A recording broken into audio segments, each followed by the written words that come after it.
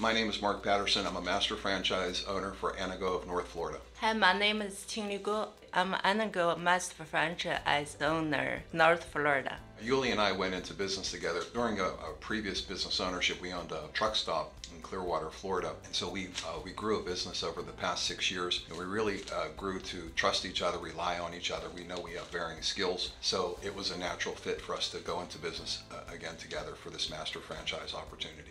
As the master franchise owner, the product is divided into a sales background and an operations background. In sales, I have previous history selling online computer-based training software. Was very successful at that. Operationally, we owned our truck stop over the past 6 years. During our 6 years ownership of the mini truck stop, operationally, we serviced about 17,000 customers a month. We worked 7 days a week, 18 hours a day. Over the 6 years, we did not take a day off. But at that time, we did manage to grow a business from about 1 million in sales per year to 4.3 million in sales when we sold the business. When we sold that business, we used those funds to buy the Anago master franchise, and that's how we got here today.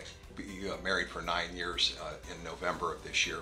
So we spent literally every day of our life together, and that's being married and a business ownership. It's a natural fit for us because we certainly are comfortable with each other every day. For us to buy a business, it was a natural fit to do it together. There really was no other choice to do it individually. We were going to do it together. I literally looked at thousands of businesses. I did not go through a business broker.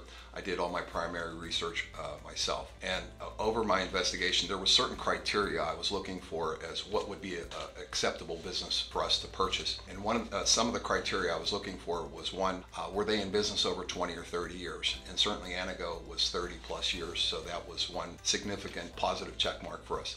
Two, they were over 100 million in sales, so I knew they weren't like a fly-by-night company or a startup. I was looking for something a little bit more on the medium to mature side, so I knew that they were stable. Third idea was I was looking at the management team, and when you come to Anago, you're going to see that many of the staff members and the senior management, they're 10, 15, 20 years plus here, so there's a wealth of experience. So when you take a look at the wealth of experience, the size of the company, the longevity in business for over 30 plus years, that was a natural fit for us. I was looking for stability. You know, this is a significant investment, and I wanted to make sure that I was putting my money into a well-oiled machine.